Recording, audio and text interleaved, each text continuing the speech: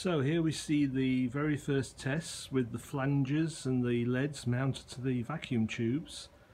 We've not mounted the flanges on fully yet, that's why they're all at slightly odd angles. We want to take the wires through the top plate, connect everything up inside properly and make sure everything's still working before we fix things down more permanently.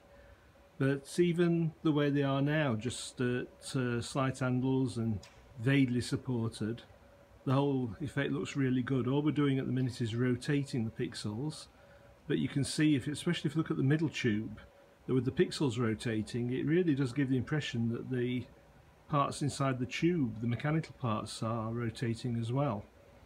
We're going to start adding more effects like breathing effects, lightning effects, varying the colours, speeds, maybe having the LEDs going one way and then gradually slowing down and then speeding up the other way.